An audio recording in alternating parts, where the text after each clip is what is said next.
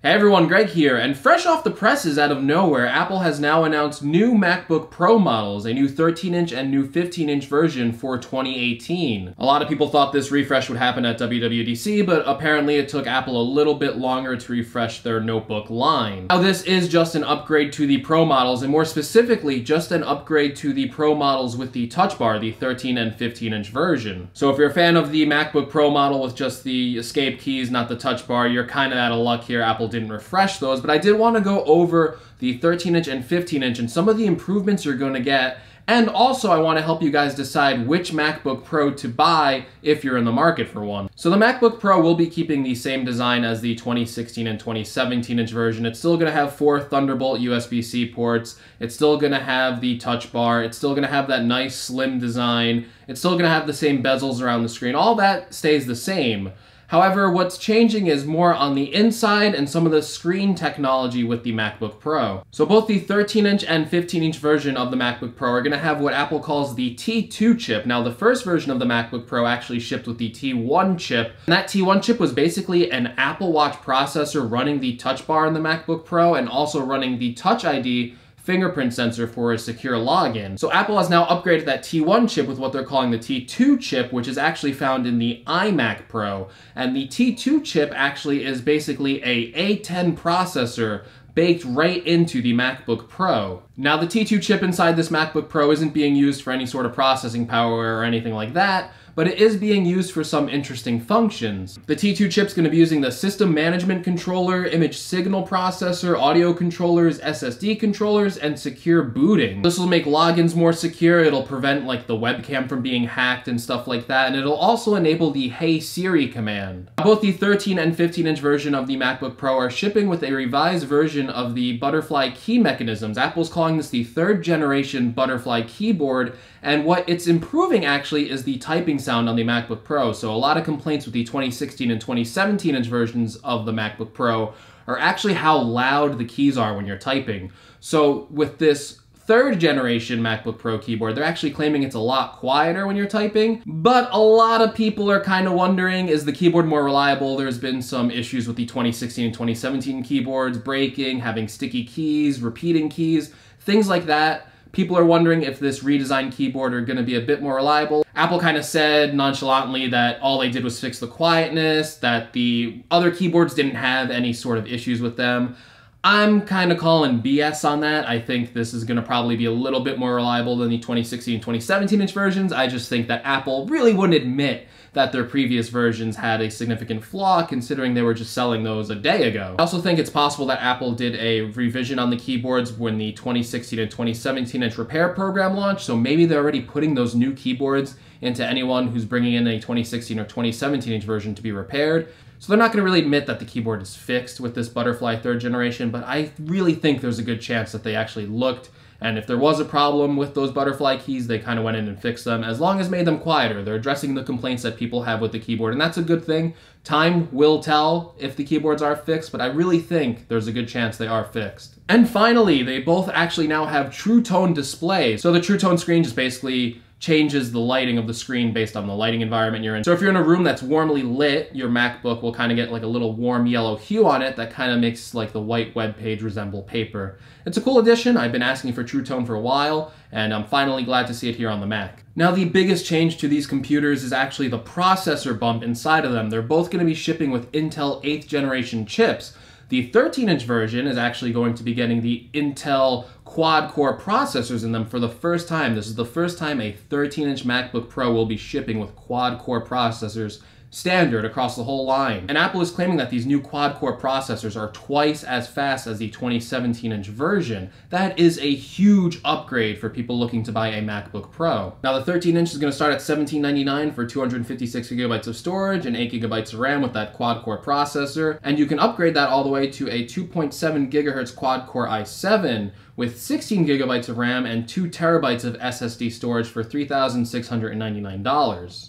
Now that's really all the major updates there are to the 13-inch model. It's still going to be really portable, really light, weigh 3 pounds. Again, it's the same design as the 2017-inch version, just with a lot of internal improvements and improvements to the keyboard. Now, if you want a discrete graphics card, which I really wish the 13-inch did have, you're gonna have to move your way up to a 15-inch version of the MacBook Pro. Now, the 15-inch version of the MacBook Pro starts at $2,399. It's actually gonna have a hexa-core processor in it, so that means 6 cores inside this notebook. That is the first time a MacBook Pro is going to have 6 cores inside of it. So that is really a big processor speed bump. And for the first time in a MacBook Pro, you're actually going to be able to upgrade the RAM all the way to 32 gigabytes on the 15-inch model. The 13-inch model is still limited to 16 gigabytes. Now remember those discrete graphics we were talking about? The 15-inch is actually going to ship with both of those as standard. It's going to come with a 4 gigabyte graphics card. Now there's 2 versions of this. There's the AMD Radeon Pro 455X and the AMD Radeon Pro 460X. There wasn't too much information on these cards, but it looks like it's a minor bump from last year's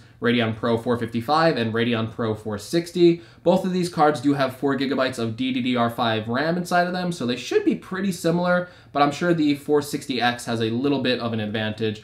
We'll see when those come out how those kind of compare. Obviously, Apple didn't add 32 gigabytes of RAM because they said it would impact battery life. Now, it seems for this 15-inch model, they actually increased the battery by 10 watt hours so they could add more RAM, so it doesn't decrease your battery life at all. So this more power-hungry RAM is actually going to be in there, but they actually added a bigger battery, so it's not going to eat away at your battery. You'll have the same 10-hour battery life, or supposedly 10-hour battery life that the 15-inch version has currently, but you can get that 32 gigabytes of RAM if you need it. So again, the 15-inch gets that hexa-core processor, 6-core processor. It's going to start at $2,399 for a 2.2 gigahertz 6-core processor with turbo boost up to 4.1 gigahertz.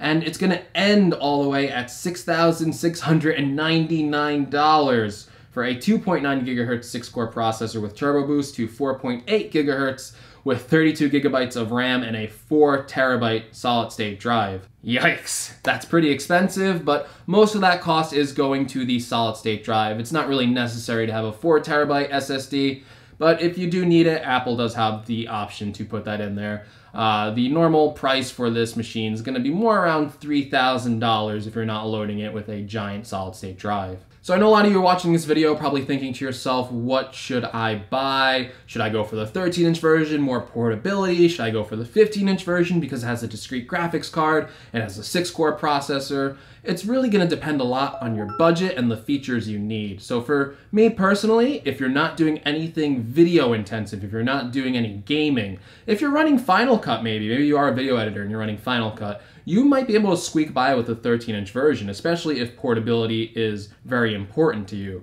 If you're doing less graphical intensive tasks, maybe you're like a writer, maybe you're a college student, I really think the 13-inch version is going to hit that sweet spot for you. It really is a really big improvement, especially going up from a dual-core processor to a quad-core processor. Like Apple said, it's going to be twice as fast. That is a huge improvement.